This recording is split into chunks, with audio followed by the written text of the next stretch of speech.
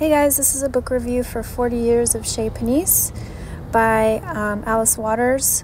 So this is not a cookbook. This is more a book that's like reflecting on Alice Waters' career and her restaurant, Chez Panisse, and the culture around it.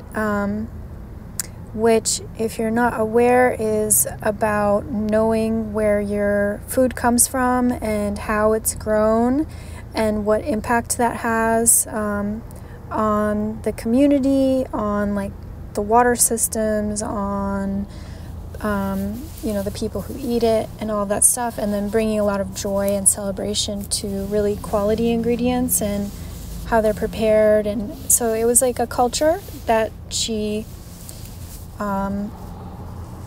really like spearheaded in her region in California. And you will find like a lot of Europeans had that mindset, but not all that many Americans did, so that's why it was such a big deal and she has such a cult following.